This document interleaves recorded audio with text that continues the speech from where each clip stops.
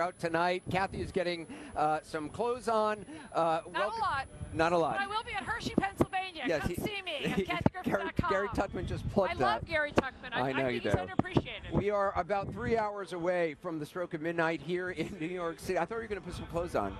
I mean, you've got a rockin' bod, I got to say. Like it. Maybe David Gergen will call. Maybe so. We are on a platform right now above one of the most exciting places in the world, counting down to the final hours of 2015.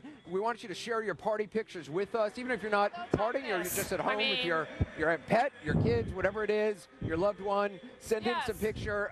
Send it on Twitter using hashtag CNNNYE. We're trending. I don't know about that. We are, I swear. Okay, fine.